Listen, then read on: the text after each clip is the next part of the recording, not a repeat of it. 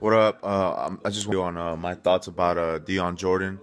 I heard about this shit about an hour ago, maybe a little more. I'm not sure. As soon as Adam Schefter reported it, I saw it, and I didn't want to make a video right off the bat because I didn't want to just start talking shit about him or some shit or just ramble. I wanted to actually think about it, think about what I wanted to say, and really think about this. What's happening? I'm not gonna say. I know a lot of people's been saying, and Lakers fan, a cool ass video. A lot of people have been saying that he's a draft bust. I don't think he's a draft bust. You can't really call him a bust. Fuck, it's hard because he hasn't played. He's an athletic freak. He's a fucking hybrid. He could play defensive end. I know he could play linebacker. If you saw last season, he covered Gronk. He covered Calvin Johnson pretty good too. So I'm not really comparing him to this guy because we haven't seen anything from him to actually compare.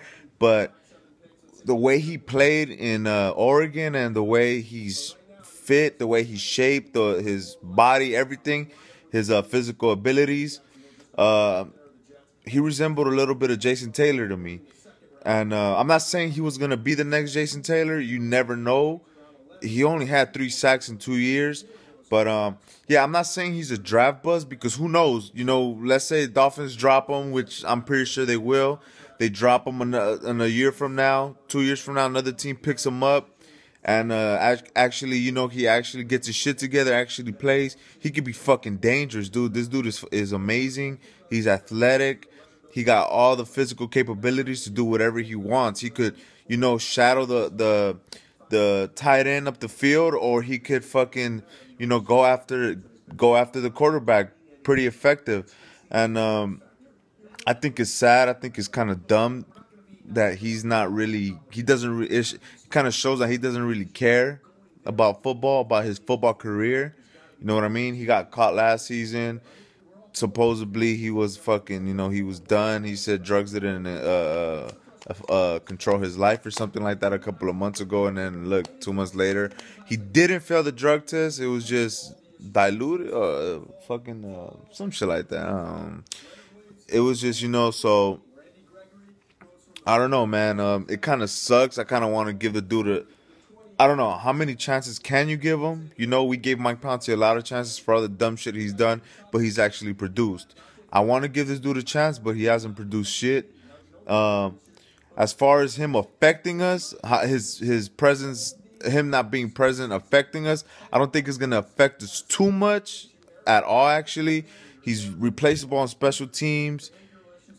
To the truth, we have a young, raw talent, and this motherfucker's been showing a lot last season. Terrence Fede, I think he's gonna be really fucking good.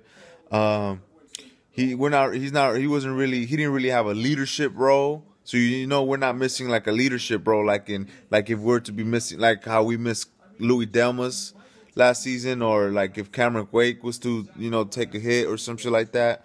We're not missing a player that was playing a lot. He's actually 4th in our defensive end rotation before Olivier Vernon, Cameron Wake, and Derek Shelby. So, it's not like we're missing a guy who plays a lot. And I think it'll be the same shit as last year.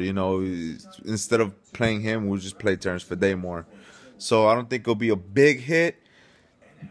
And I wouldn't really call him a draft bust into, if his career ends. Let's say his career ends, nobody picks him up. Yeah, he's a draft bust.